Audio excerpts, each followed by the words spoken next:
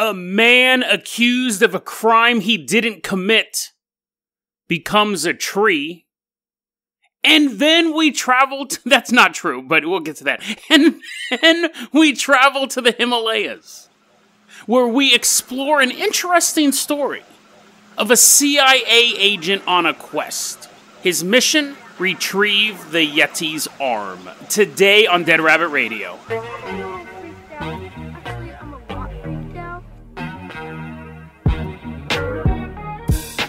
Hey everyone, welcome back to another episode of Dead Rabbit Radio. I'm your host, Jason Carpenter. I'm having a great day. I hope you guys are having a great day too. I hope you guys had a great weekend. We got a bunch of stuff to cover today, so we're going to jump right into it. First bit of news is my stomach's upset, so yay me, have to deal with that. Secondly, we got a new Patreon. We actually got a lot of Patreons over the weekend, but I'm going to do one per episode, spread you guys out. Our first Patreon of this week is Lori Snyder, so thank you. Thanks, Lori, for donating to the show. Really helps a lot. If you can't support the Patreon, that's fine. Just help get the word out about the show. Really helps out a lot as well. Leave us a review. We have merchandise as well, so all those things. Secondly, again, thank you, Lori. Secondly, this is not a bit. I'm warning you guys that tomorrow's episode, you know how I put up the different art, podcast art, you see it on the YouTube? Tomorrow's episode is going to contain what I believe is a haunted photograph. It's definitely a haunting photograph, but this photograph might actually be cursed. I was going to do this story today, but because I was super creeped out when I looked at it, as I was getting ready to go to work this morning at like 6 in the morning, I was like looking, the photo is creepy. So if you don't want to see a creepy photo, it's just going to appear. When you download the episode or you watch it on YouTube, it's just going to be this photo for a half hour. Especially if you're watching on YouTube, there's no escape. Us podcast listeners, you just look at put our phone in our pocket, we're fine. But I'm warning you guys, if you don't want to see a cursed photo, just skip tomorrow's episode. However, tomorrow's episode is pretty good. So it's either, do you want to be cursed or do you want to hear a good episode of Dead Rabbit Radio? It's up to you. But I wanted to give you guys that warning. Now, this episode is also good. You don't have to skip this one and go to sleep waiting for tomorrow to come closer. Let's go ahead and get started here with our first story. We are headed off to Mobile, Alabama. So, Lori, you take control of the Carpenter copter. We're boarding on it. Get on before the creepy photo. Creepy photos following us. We're like, no, hurry. We're leaving some people behind. Nah. We take off. We're flying away. As we see some listeners struggling with the two-dimensional. It's creepy, man. I shouldn't be making fun of it because it's actually quite tragic. Anyways, we're flying away from the photograph. We're flying away from those we left behind. We salute you. We're headed to Mobile, Alabama. I don't know why they pronounce it like that, but they do. Mobile, Alabama. The year is 1834. We're going to land the Carpenter copter town square and set on invisibility mode. Now we're walking through the old-timey streets of Mobile, Alabama. We're in magical 1834 clothes. So, what is that? Like rags, basically, cloth sewn together. So, I don't even know what they wore back then. But anyways, we're walking around in this clothes. It's all wool. It's all itchy. We're walking around. And I guess everything was made of cotton in the South. But anyways, that's not the point. That's not the point. We're walking through Mobile, Alabama. And we see a dude walking down the street. Now, we're seeing tons of dudes walking down the street, but we see one in particular. His name is Charles R.S. Boyington. He's a known gambler. That's kind of what he's known for. He's a gambler, right? And he's walking with this other dude, his friend, acquaintance, maybe? Nathaniel Frost is this dude. And they're walking down the street together, and everyone sees this. It's a slow day. Obviously, everyone's paying attention to Chuck and Nathaniel. Later, however, Nathaniel is found stabbed to death by a cemetery, which, to be fair, is convenient. It's very polite of the killer to stab you at a cemetery. Stabs him to death, and he was robbed. So people go, okay, let's look at this. Nathaniel owed Charles money, because they're both gamblers, and they placed some bad bets. Nathaniel owns Charles money. Charles and Nathaniel are seen on this day, May 11th, walking down the street. Nathaniel ends up dead and robbed. Charles probably did it. So Charles is arrested. He goes to trial. And he's found guilty. None of that should be shocking to anybody. He's found guilty. And he goes, this is a quote. I'm in it. I love this. Okay, here's the thing. Okay, let me read this quote to you and then we'll kind of go into it. He stands up. Charles stands up and goes, I'm innocent. And as proof, a mighty oak tree will pop out of my grave. You should probably want to show evidence before you're executed. Like, if you have the ability to have a magical curse, you might want it to be, I'm innocent, and as proof, a tree will appear in my hand right now. Bing! A little palm tree in his hand. Everyone's like, ah. But anyways, he doesn't really think ahead. This guy apparently has the ability to spring a life. He's spontaneous creation of life. But anyways, he is executed. And then they bury him. But then an oak tree appears out of his grave. And that tree exists today. It's called the Boyington Oak. Very, very famous. Okay, let me put that in air quotes. It's famous for ghost hunters in Mobile, Alabama. That you can go and you can visit this tree. It's a paranormal event. It's the man who said, if I'm innocent, may an oak tree pop out of my grave. So, was he innocent? Now it's a true crime story. No, he most likely was not innocent. Yes, circumstantial evidence and all, but there was as far as I know, no other suspects. I don't know if there were any, if he had any leads, if he was like, no, give me 48 hours and I'll use my oak powers. I'll use the power of the trees to find the real murderer. He's talking to Acorns. That didn't happen. He was probably the guy who murdered him. And here's the thing, though. Maybe I'm wrong. Maybe I'm gonna wake up, there's a bunch of ghosts of squirrels floating around me. Why'd you mess with Charles? He's the king of the forest. This is actually the reason why I wanted to cover this story. One, because it is this weird paranormal story that gets passed around a lot, and there's physical proof of it. Charles Boyington is a real historical person.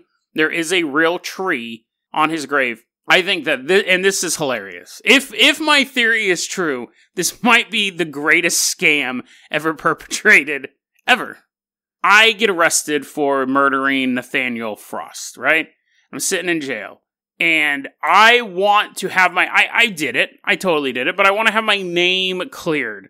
Now, some of you guys out there may go, Jason, this isn't possible. But I don't think so.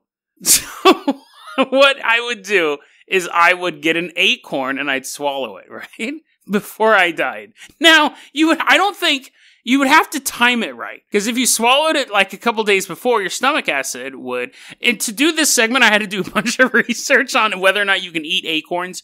You can. If you eat two, they actually have this thing. This just sounds hellish.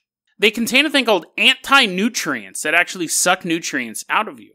That's so bizarre that would even exist on the planet. But anyways, you have to cook acorns to get rid of the anti-nutrients. But you can eat a raw acorn. You're just not supposed to eat a bunch of them. If you swallow the acorn, say, a week before execution, you're just going to digest it, right? What I imagine this guy did was he's being led up to the gallows, and he's in his sweaty hand, in a closed fist, he has an acorn.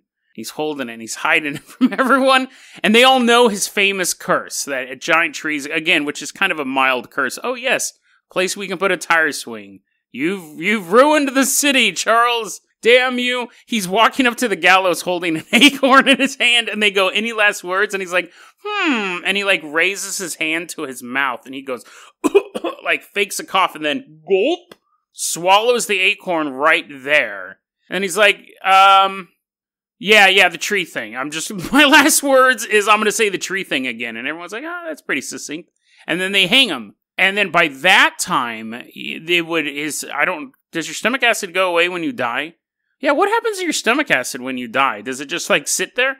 If you dug up, this is getting grim, if you dug up someone who'd been dead for, say, a month and took his stomach out, would it be full of stomach acid? Or does it just kind of dissolve away? Does it kind of just, is it like soda when you pour it and it fizzes? I know nothing about human biology or science in general, but here's my theory. Maybe he swallowed it, and it didn't fall in his stomach acid. I don't know. The point is that he swallowed an acorn. This is my theory. I have no idea if it's scientifically sound. He swallows an acorn, and they put him in the dirt. They put him in a grave. And now I'm realizing that the dirt needs to get into the grave. Maybe he paid them extra to drill a hole into the... I don't know. The point is that a tree grew out. But I think he swallowed an acorn, and then it came out of him. That makes more sense. You're like, no, it doesn't, Jason. That makes less sense than a ghost curse like a paranormal witch magically making a tree appear. Your scenario of a man, as he's being hung, swallowing an acorn, paying a gravedigger to dig a hole, like drill a hole into his wooden casket. So sand, as they're burying him, sand will fall into his... Did he pay someone to come and water him every day too? I don't know. He did have money. He robbed that dude. Maybe he had gravedigger money. Maybe he could afford to pay off a gravedigger. So that's my theory. I think the guy really existed. I think the tree's real. The question is, was it a paranormal event, or did a man simply, through a series of comically bizarre events, manage to swallow an acorn? It would have been awfully embarrassing if he goes, a mighty oak will appear from my grave, and then like an elm showed up, or a weeping willow. People would be like, that's kind of a curse. But he's probably guilty. Everyone just leaves that paranormal tree alone. Let's go ahead and move on to our next story. Now, for our next story, we are headed to the Himalayas. So put your parkas on, get those little snow boots. And also, I wanted to give a shout out to a listener who actually requested this story, Ennio. Ennio, thank you so much for requesting this story. I was actually working on it at the time, but because of his request, I actually moved it up in the production schedule. So thank you so much for the story idea as well. So we're headed off to the Himalayas. The year is 1957. And we're not taking the Carpenter copter this time. We're going to leave it back in Mobile, Alabama. We're hitching a ride. We are hitching a ride with adventurer Tom Slick. Texas man. He's an oil baron. He was really good friends with Prescott Bush. That's George Bush's pops. George Bush Jr.'s grandpa. Really, really influential dude in the Texas scene. He made tons of money slanging that black oil, that Texas tea, right? So here's the interesting thing, though. He was this rich dude. He had all these powerful connections, but his hobby was hunting monsters, which I think is what a lot of us would do. If I won the lottery, I would probably just travel America and maybe even the world and do this show on the road, doing it at hotel rooms and stuff like that. Going to the small towns, going up to Boyington Oak, swallowing an acorn at the scene of the crime. And then the next episode, I'm in the hospital. I'm like, hey guys, I'm full of anti-nutrients. That's what he did. And we're in the 1950s here too. So he's looking at like the Loch Ness Monster. He's chasing down the Yeti. And I never heard of this before. In Northern California, he's after this thing called the Trinity Alps giant salamander. I was like, oh, that's cool. What is that? It's just a giant salamander. It's almost like, if I found that, I'd be disappointed. If you're looking for the Loch Ness, you're looking for a Bigfoot, can't find those, you find a giant salamander, and you're like, yes! Oh wait, no, this kind of sucks. It's just a big old snake. Not a snake. It's a big old salamander. Doesn't have no magical powers. But in 1957, Tom Slick was up in the Himalayas looking for the Yeti. And he runs into this monk. He doesn't like randomly bump into him in the Himalayas. He's like at a monastery. The monk's like, hey, so you're looking for monsters. You believe in the Yeti, right? And Tom's like, I do, sir. Do you have any, like, information on any of this stuff? And the monastery guy, the monk, is what they're normally referred to, he goes, yes. Let's flashback. Doo-doo-doo. Years ago in Pangboche, Nepal. Except the monk knows how to pronounce that correctly. There's a Buddhist monastery, right? And in this monastery, there are rumors. Flashback even farther. Doo-doo-doo-doo-doo. One day a young monk was walking through the Himalayas looking for a place to meditate. And he sees a cave. And he walks into this ice cave. Storm roiling outside of the cave. The monk walks in. And he sees in the cave, he's like, oh, this is a perfect place to meditate. I'm no longer freezing to death. I can finally concentrate on filling my mind with nothingness. And then he looks. And deep in the cave is a massive Yeti sitting in the cave. And the monk's like, oh, and he runs out of the... He might have walked out calmly. He is a monk, after all. But he leaves the cave. And then years later, he comes back to the cave. Braves the storm, walks into the cave. Yeti is dead. And the monk goes, interesting. So he cuts off the Yeti's arm and the top of his head. Okay, don't stop me. Let me keep going here. I know you guys already have some questions. Cuts off the Yeti's arm and the top of his head. Brings him back. And in this monastery in Pangboche, Nepal, you can see the skull cap and the arm of the fabled Yeti. Ding-ling-ling. So the flashback ends and Tom Slick's sitting there and he's like, that is fascinating. I have to see this arm. And the monk goes, you can see the arm, but can't take it with you. That's stealing. It's like belongs to the monks. And Tom Slick's like, yeah, no stealing, as his eyes shift from side to side. Now, let me address this because I have a bad tendency of forgetting stuff as I go forward. Is the story true? Let me address this part of it real quick because I didn't write this down in my notes. Just as I was telling the story, I thought of this. A guy walks into a cave, sees a Yeti, and leaves, and then comes back a couple years later. Like, what was he doing in the meantime? That's quibbling, though. He's just really good at meditating, and one day he's meditating, he's like, oh, I forgot, I ran into a mythical creature. He goes back a couple years later. He walks into a cave. There is a Yeti there. Now, it's dead. He can do whatever he wants to the body. What is the one... Okay, so you have a dead Yeti, right? And you're going to take some body parts from it. Because you can't move the whole thing. It's up in the mountains. What are you going to do? What's the one thing that Yeti is known for? In America, is he known as Big Hand? Like, why the arm and the skull cap? Why not the foot and the head? The whole head, right? So that makes it a little suspicious to begin with, right? If you stumbled across a Bigfoot body in the middle of the woods, you're like, oh, yes, proof. First off, let me take off one of his eyebrows and 2 fingers. No, you take his feet, because that's what he's known for. But anyways, that being said, that little bit of information, I actually am less skeptical of this story than a lot of stuff we've covered, and we'll get into that in a second here. So I'm not super like, oh, this story's fake, because Tom Slick was real, this expedition was real, this is all historical. The question is, what was in that monastery? So let's go back to the narrative here. In 1959, Tom Slick, he sponsors another expedition to go to that particular monastery in Pangboche, Nepal. Now, I don't know if he went with them or if he just sponsored it. He might have been busy making some moves in Texas, selling some oil. He's out at a gas station, pumping gas. He actually has a very storied past. We'll get into that in a second as well. But anyways, 1959, he sends some dudes out to that monastery. And there's this guy named Peter Byrne. And they're like, take photos of the hand, and if you can, bring it back. It was a retrieval mission. This was not a tourist expedition. He goes out there, Peter Byrne goes out there, meets the monks. Hey guys, what's up? Doing the secret monk handshake. They walk in, and there are photographs of this arm and this skull cap supposedly belonging to the Yeti. Now, Peter Byrne's taking pictures of it. They got this evidence. And Peter Byrne goes, hey guys, the photos are cool and all, but can we take the hand? Monks are like, no. And they're like, no, let me finish. We just want to take the hand and we'll bring it back. No. We can do scientific experiments on it. No, you're not taking the hand. And then Peter Byrne goes, hey, look, over there, it's eternal bliss and enlightenment. And all the monks turned around, and he broke a finger off of the hand, and then replaced it with a human finger, and then wrapped it up in like a mummy bandage, and left. Now, to be fair, that's pretty slimy, stealing, like this. I wouldn't say it's a holy relic, but it's like breaking into a church and stealing something. However, if you can't... There's a couple questions with this one, too. One, the hand itself is like this monster's hand, and he's replaced a finger bone with a human finger bone, right? And then you'd be like, well, that's suspicious. That finger is oddly small, and we've had this thing for years. Secondly, he wraps it up, but...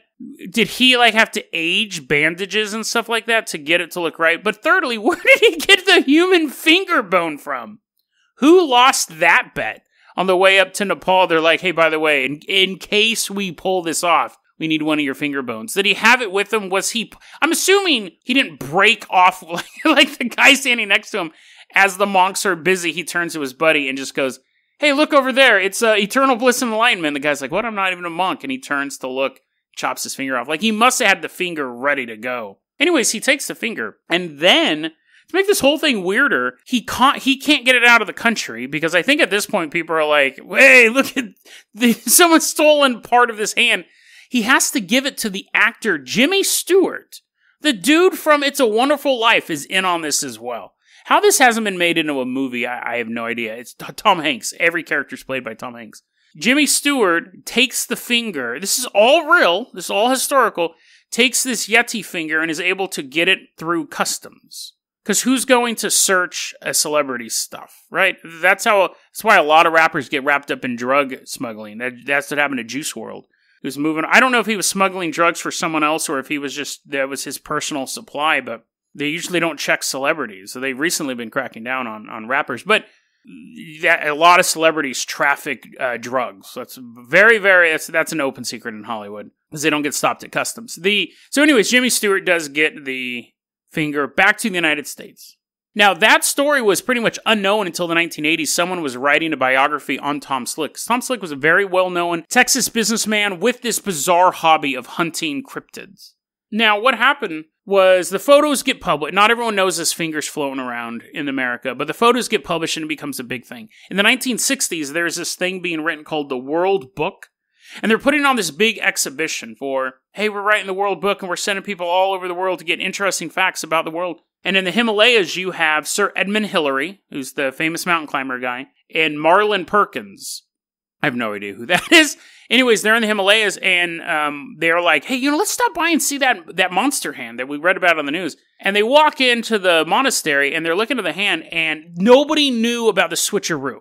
The monks, I think, picked up on it because that's why that guy couldn't smuggle it out, but I don't think they were letting people know. And maybe they didn't. Maybe Peter Byrne just had a bunch of other priors and he knew they were going to go through his luggage. Maybe nobody knew that the finger had been swapped at this time. But anyways, when Hillary and Perkins go to the monastery, Hillary laughed at it. He goes, this is obviously a human's arm. This is a total fake. Someone's been conned by this. This is completely ridiculous. Completely ridiculous. It's a piece of garbage. So that's happening in 1960. At the same time, Peter Byrne brings the finger bone. He gets it back from Jimmy Stewart. He brings the finger bone to some scientists and says, hey guys, check this out. And they look at it and they go, it's not human. And he's like, yes, this is so awesome. They go, it's not human. It's humanoid. Whatever this belonged to. Possibly Neanderthal. So, not conclusive that it's Yeti, but it does place it out. It's not a human bone.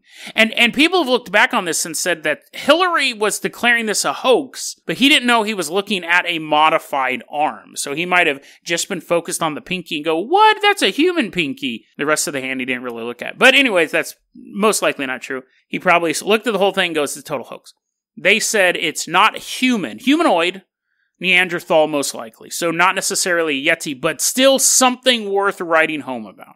Because the story is a guy walks in, and imagine if it wasn't a Yeti, but a guy walks in an ice cave, and there's a Neanderthal sitting in the cave. Leaves, comes back years later, he's dead. 1962, here's a detail I left out for dramatic effect. And this is going to recolor the whole story I just told you. And this is what right now we're just at a Bigfoot story. Now things get weird. 1962, Tom Slick dies in a plane accident. The plane just dissolves in midair, just completely falls apart. You're like, okay, that's tragic. He's an adventurer, though, and planes do blow up. They don't always fall apart, but they do have... He worked for the CIA. So did Sir Edmund Hillary. So did Marlin Perkins. The 1960 World Book Exhibition, they were there to walk the Himalayas and to spy on China rocket tests. They were working under the guise of the World Book Tour. These goodwill ambassadors traveling the world, all over the world, were really gathering information on enemy governments, things like that. Tom Slick, and some of you guys probably clued in this in the beginning, Prescott Bush, very tied into the intelligence organizations. George Bush famously led the CIA. Tom Slick worked with the CIA. His traveling around the world, hunting monsters, was something he loved to do. It was also a cover for his intelligence gathering missions. So, I guess I kind of gave it away in the intro a bit with the CIA hunting Bigfoot, but all of this stuff, these are all CIA, if not run by CIA operatives, done with the blessing of the CIA. And his plane disintegrating in air is suspicious. It does happen, but it's rare. How often do you hear about a car driving on the road and they're like, it just disintegrated? Like, everything fell apart and the guy was eventually just rolling on the ground by himself and another car hit him. Planes do crash and stuff like that, but generally there is a reason for it. Am I insinuating that somebody took him out for his work as a spook? I am. Was it because that he uncovered the Yeti's arm? No, I don't know. Probably not. He probably wasn't flying back to Washington with photos of Loch Ness Monster and they're like, take him out. And they blow his plane up. But he when you're involved with intelligence agencies, there is a higher likelihood that your plane is going to disintegrate than if you're just a monster hunter. Unless, of course, like Mothman's chasing you. This whole story pretty much just kind of dies down. You had Sir Edmund Hillary goes, it's fake, this hand's not real. You had the whole Jimmy Stewart finger being broken off and all that's not Jimmy Stewart's finger being broken off. He's like, it's not a wonderful life, my hand. That whole story wasn't uncovered until the 1980s when someone was found all these letters detailing it when they were working on a biography of Tom Slick. The hand was just in this monastery. They're like, no, it's real. But in the West, they're like, it's a fraud. 1991. Unsolved Mysteries does a segment on this hand. It's known as the Pangboche Hand. So you have this hand and you have this skull cap. And in 1991, Unsolved Mysteries does an episode on it, right? And they're able to track down an American anthropologist who, his name's George Agognio. And he has the pieces. And he runs a test on them again. And on the episode of Unsolved Mysteries, he says, with more modern technology, it's not human. It's near human, but it's not human. So it's the same results, 20 years apart, 30 years apart, same results. After the Unsolved Mysteries episode airs, the arm and the skull cap are stolen from the monastery. They have never been seen again. The theory is that they've disappeared into like a private collection. But after that episode aired in 1991, someone broke into the monastery. It's gone. Nothing's there. The last piece of news we have is in 2011, someone else has tested the finger bone, and they came to the conclusion it's human. Here's this quote. We have got a very, very strong match to a number of existing reference sequences on human DNA databases. Human is what we were expecting, and human is what we got.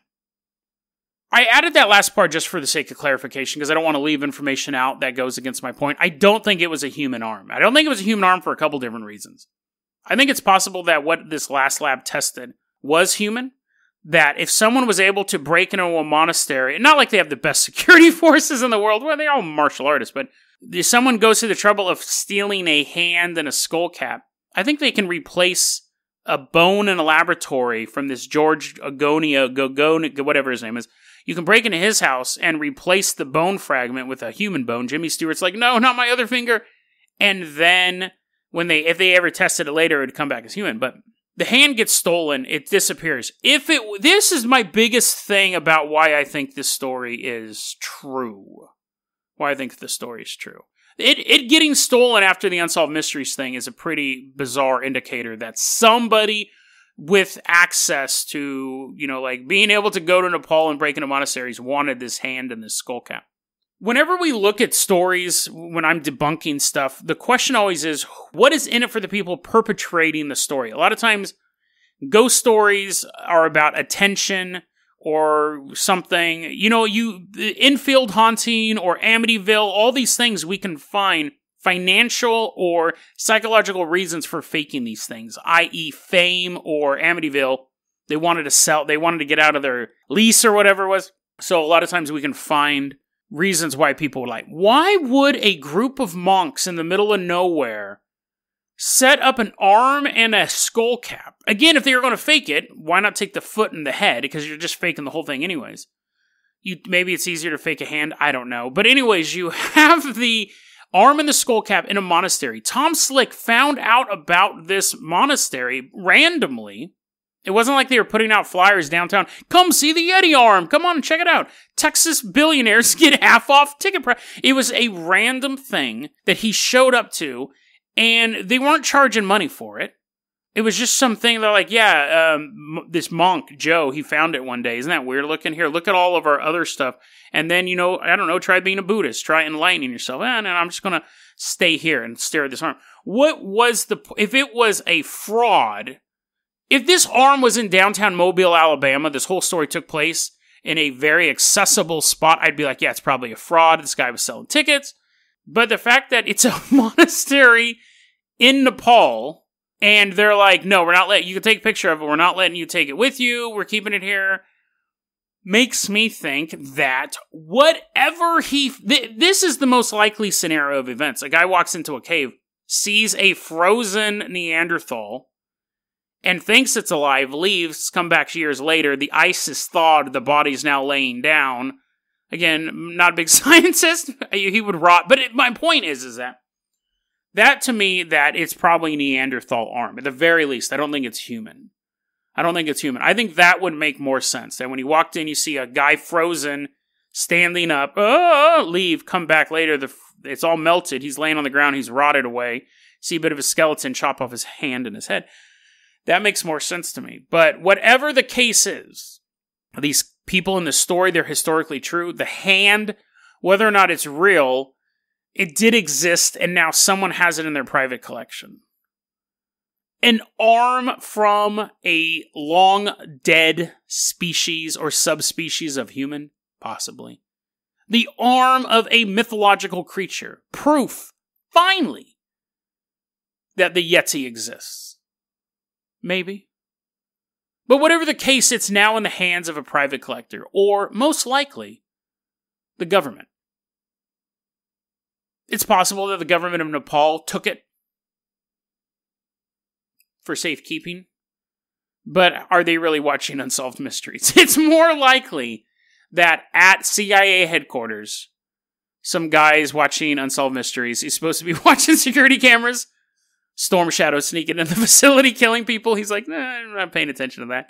He instead is watching Unsolved Mysteries, and he's watching this whole story, and he's like, oh, dude, we totally forgot about that arm. Out of all those millions of dollars we put into researching that, we totally forgot about that. So you make a couple phone calls, you have some CIA agents, you bring Jimmy Stewart out of retirement, or back from the grave. He might have been dead in 1991. You send them into Nepal, you retrieve this relic, and somewhere in an undisclosed location, there is a warehouse. It looks abandoned, maybe a little creepy, but it's just out there in the middle of Kansas. And if you walk into the warehouse, there's nothing there. Looks like an empty lot. But if you know the combination, if you know the right set of girders to walk by before you hang left, and then look slightly 90 degrees up at the security camera, barely visible, you will get buzzed into a facility full of relics, of items, of things that, while not important to national security, you don't want anyone else to have. A museum of the bizarre, of the weird, of the dangerous. Because as technology advances, if you have a bone of a Yeti, imagine an army infused with the DNA of a creature that time forgot. Is that bizarre to think that you could have a cloned army of Yetis? Absolutely. But part of working for the Central Intelligence Agency is thinking 50 years ahead. You have to plan for the bizarre to maintain a normal American life. DeadRabbitRadio@gmail.com is going to be our email address. You can also hit us up at Facebook.com/DeadRabbitRadio. Twitter is @DeadRabbitRadio. Dead Rabbit Radio is the daily paranormal conspiracy and true crime podcast. You don't have to listen to it every day, but I'm glad you listened to it today. Have a great one, guys.